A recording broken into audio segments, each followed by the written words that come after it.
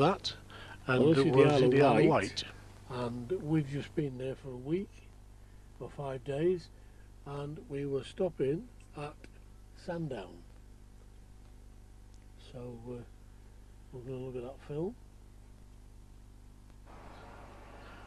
Well, this is where we're staying at Sandown, and this view is straight across the road from our hotel, the Tarvik 2 hotels. So there must be another one somewhere, and that's facing the entrance from the street. Eve sat outside there in the sun. We did have some nice weather. And looking one way, you see the cliffs. I think the sun's shining into my camera, that's why it's gone dark. And looking the other way, we have the pier at Sandown.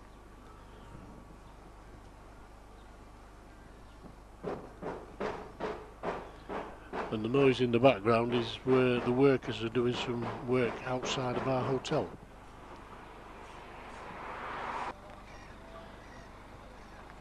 So we start going on the trip the next day, and we find ourselves at Newport, which is a little village. Well, it's a little town where all the yachts and stuff are. Plenty of them about, I tell you.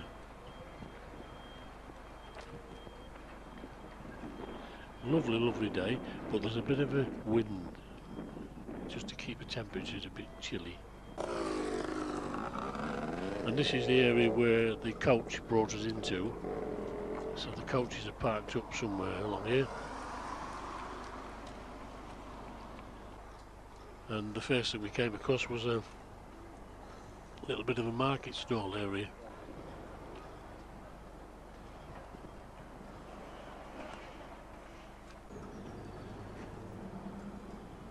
There's Ken and Brenda and Eve having a look at all these things. I think Eve bought something, I don't know what though.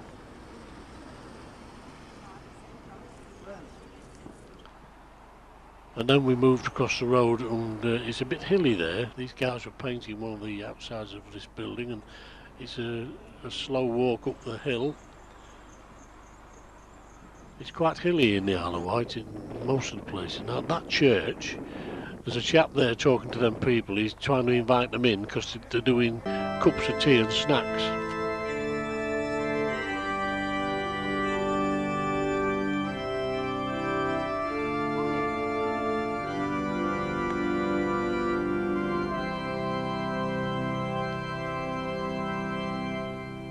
Very nice. So we went in there.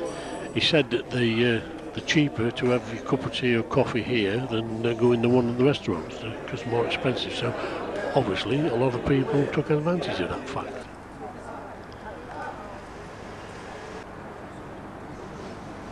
Watch Bell Lane.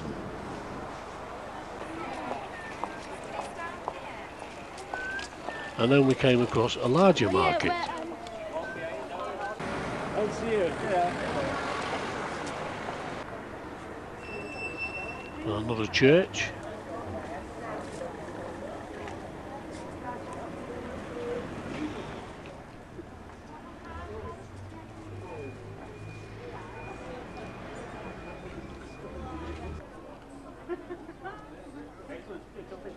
Bit smaller than your coat. Very manageable. Have you got one for Liz? Where's Beechwood?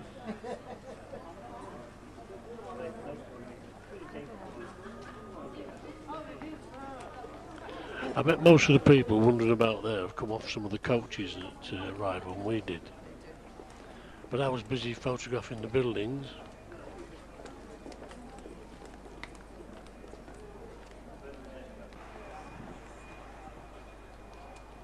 I did actually buy something. I think I bought a leather belt off that stall. I don't know if he bought something there. I think she did.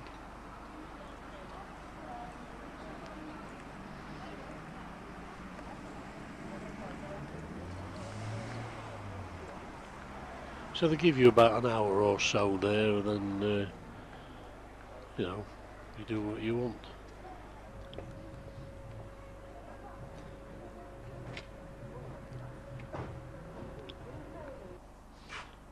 Ken's just bought himself that hat from Burton's.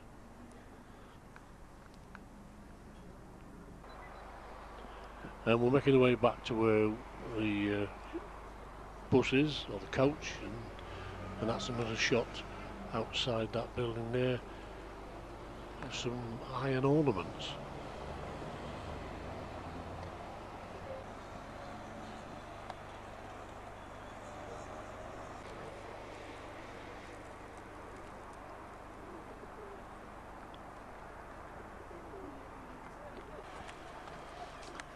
Yes, there's plenty of yachts. There must be a lot of rich people around this area.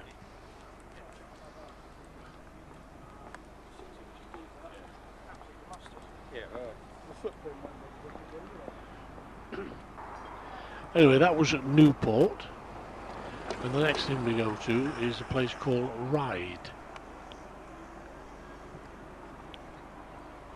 which is opposite Portsmouth. I just got there in time to see this happening.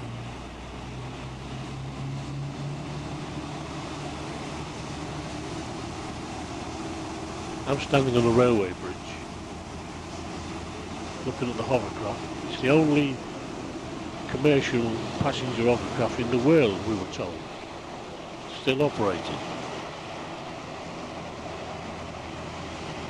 It takes 10 minutes to get from Ryde to Portsmouth. In fact, it actually lands at South Sea. And we were getting the water sprayed on us even from that distance.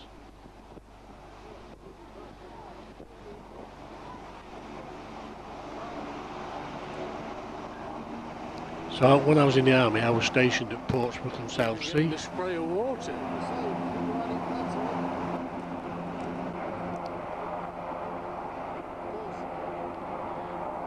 They say the bucket and spade brigade come over to the Isle of Wight at weekends on that cheap day trip across. 10 minutes. Foot passengers only, you can't bring a car on it.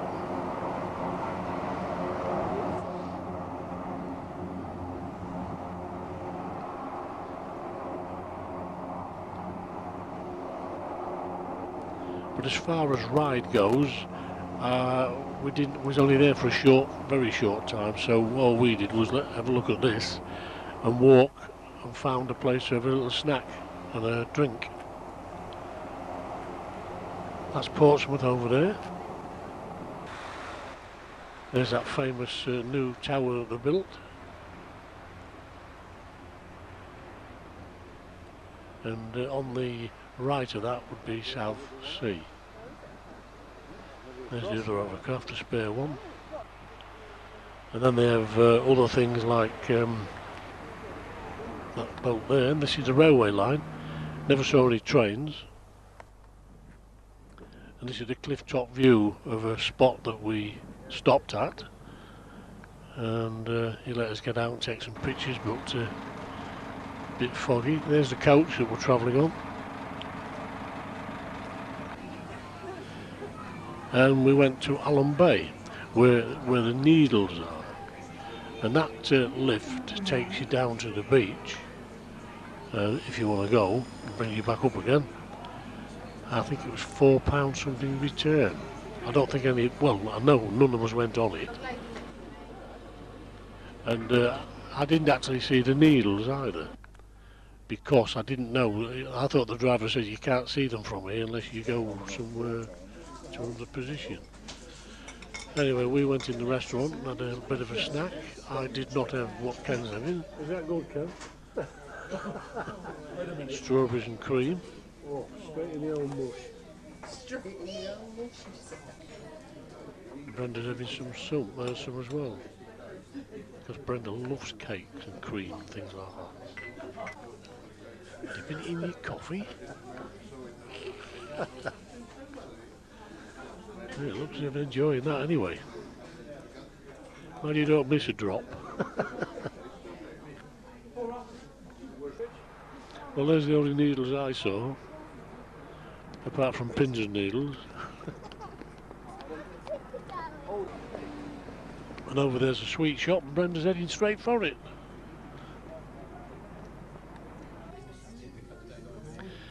And we also went to Cows. It was a bit of the dull, cold, windy day that day.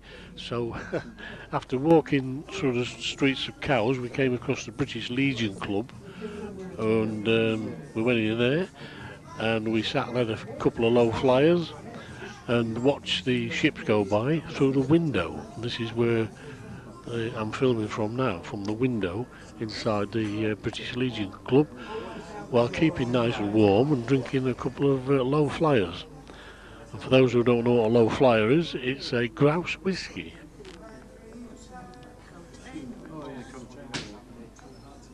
Well, grouse fly low, don't they? Boats of all shapes and sizes went past that window while we were sat there.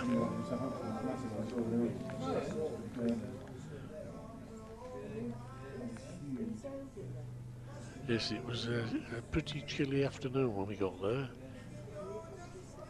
Of course, that's where we came in on the Red Funnel ferry when we came over from Southampton. And speaking of Red Funnel ferries, is this one? Why, so it is. They look the same, whether they're coming or going, they do, don't they?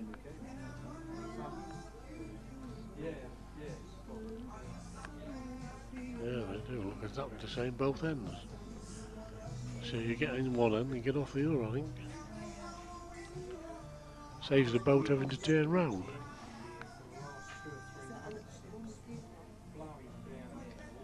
How they carry all them coaches on those ferries, I just don't know. The weight is tremendous. Lorries, well, not lorries, but I don't think I saw a lorry on there, but there was loads of coaches and cars.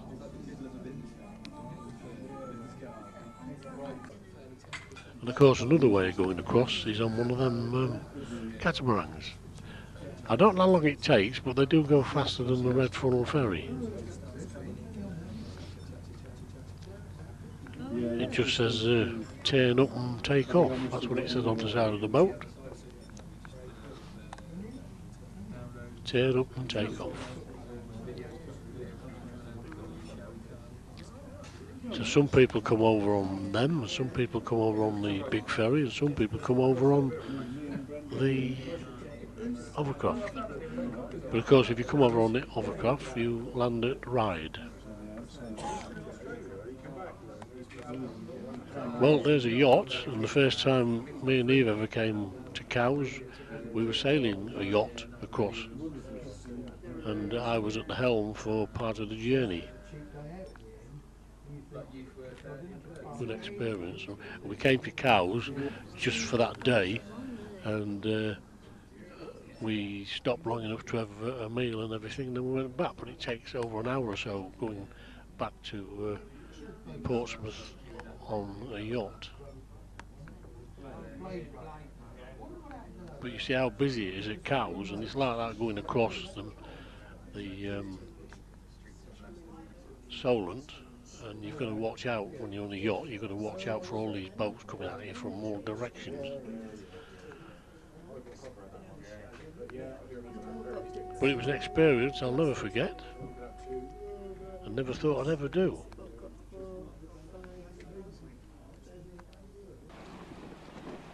So that catamaran is now heading back to Portsmouth or Southampton.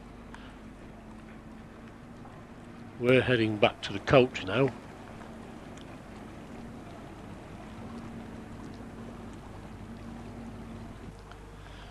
And this is the little marina where the famous yachtswoman opened it.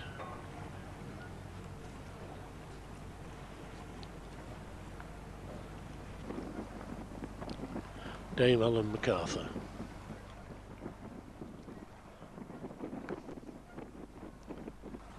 And I think in that big building there, that's where they used to build the hovercraft from the early days, and I think that's where her yacht was built, inside that building over there.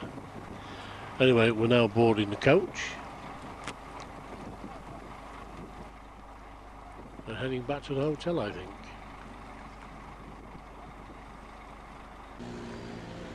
The following day we was out and about again.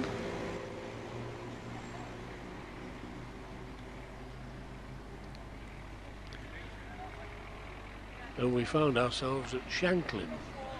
Shanklin's on the seaside, but they took us down there just to have a look on the coach, just to give us a run along the front. And there's a lift at the bottom that brings you right up to here, but he brought the coach up here. It's pretty hilly at Shanklin, and got all the worldy shops, and a lot of the cottages in this area are thatched.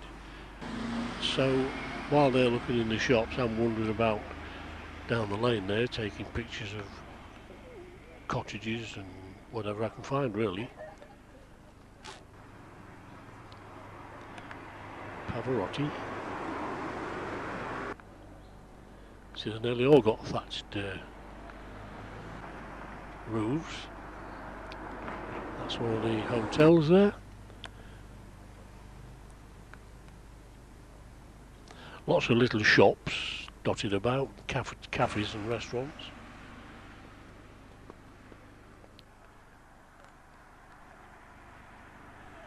You see that big hill or just walk down there.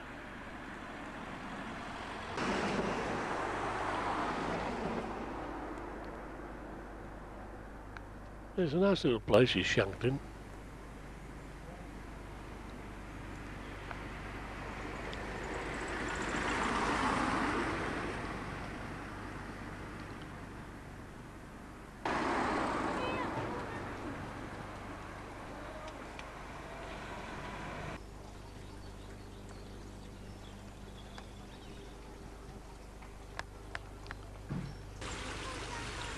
Down a fairly steep hill there's a Shanklin Chine, and what it is, it's like a Chinese garden leading down to the beach, and you pay to go through there.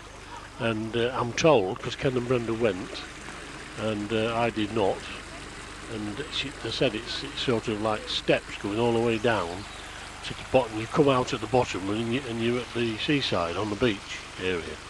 But if you actually go outside, you've got to pay to come back in again, and then come all the way back up again. And because of that reason, all the steps and everything, I decided not to go. I stayed with Eve, because there's no way that Eve would want to do that.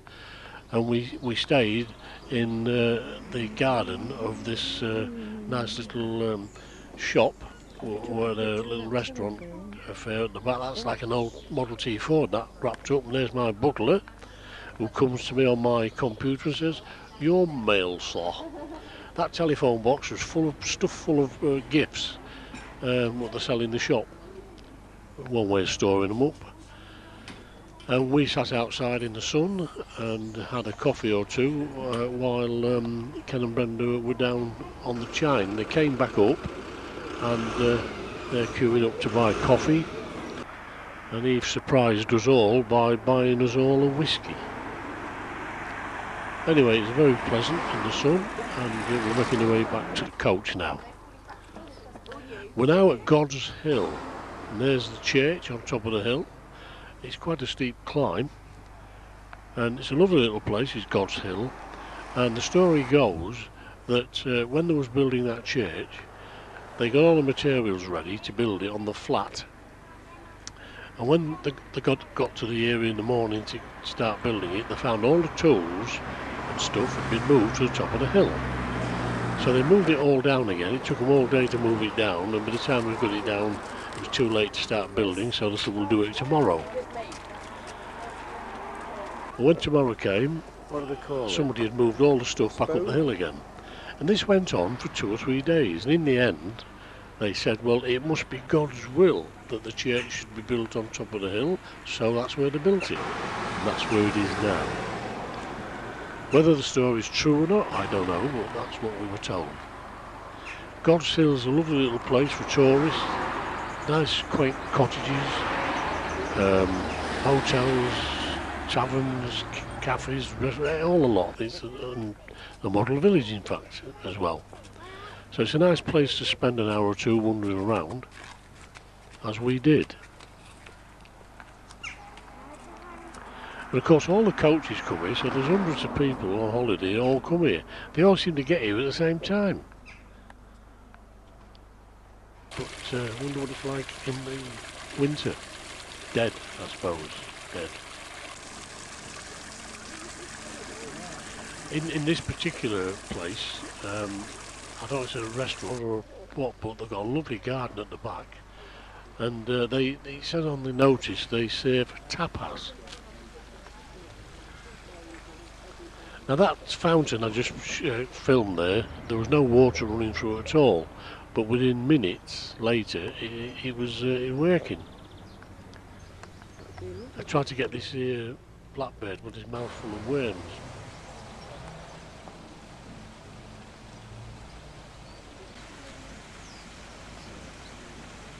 So here's the water cascading down there. And also down there, where it wasn't working when I first put the camera on it.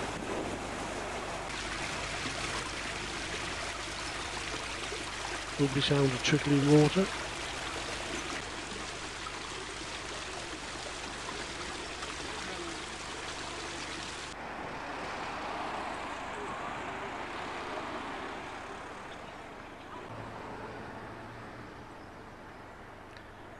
Anyway, we had a good walk round and then we finished up having a coffee and a sandwich or something, and before going back to the coach.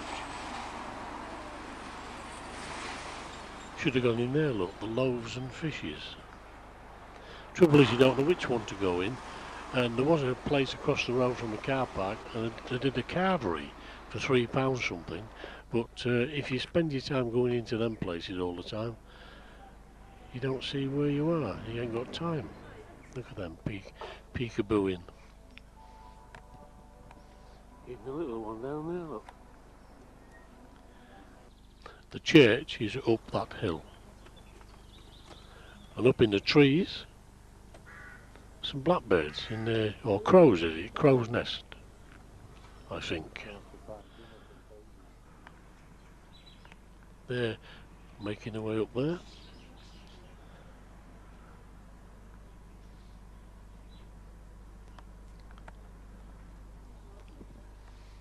A few garden ornaments for sale. Can you remember the old tin bath? Well, I don't think we fit in that.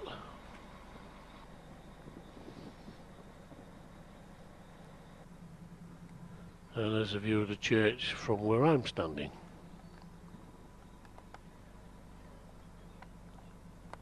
Yes, very nice place.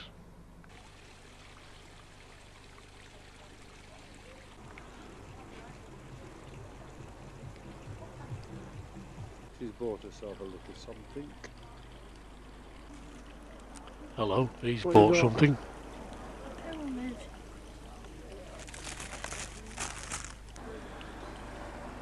Oh, sparkling. So there you go, that was our short view of the Isle of Wight as we leave Cowes on our way back to Southampton. So I enjoyed our visit.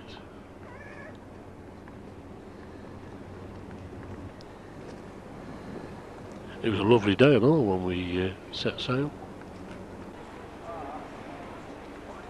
So it's about what, 10 o'clock time in the morning as we're sailing across the Solent. There's Helen McCarthy's bridge that she opened, and a catamaran coming in.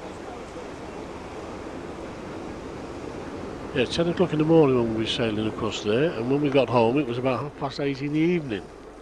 Long day.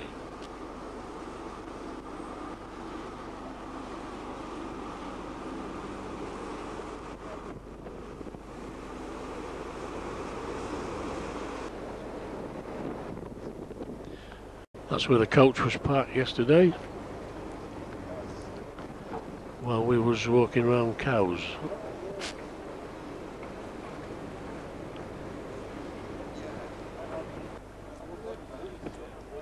There's not many people on deck, but most of them are down below, drinking and eating and whatever. It always tends to be a bit blustery and chilly on the deck, but in this particular way, it was quite pleasant actually.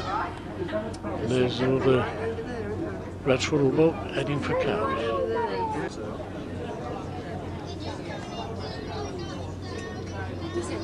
Does it go right, parades? Does it parade? Looks like some fortification there on the beach.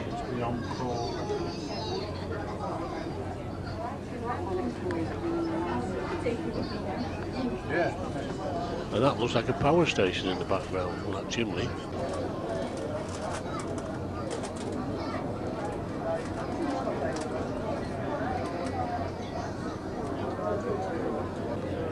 I'm filming through the window down in the inside the boat now. There's another catamaran surges ahead. This is pretty quick, isn't it? We're getting close to Southampton now. Some really big tankers and stuff here.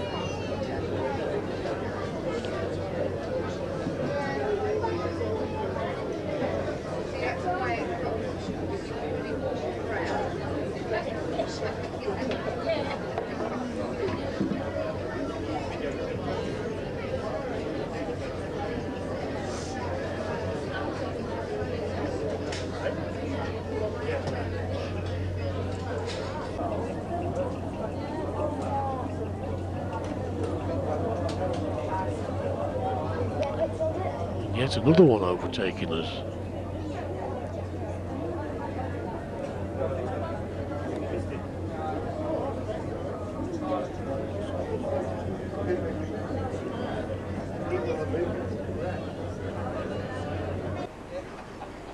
So there you go. I hope you enjoyed all that, and hopefully we might get there again one day. Who knows?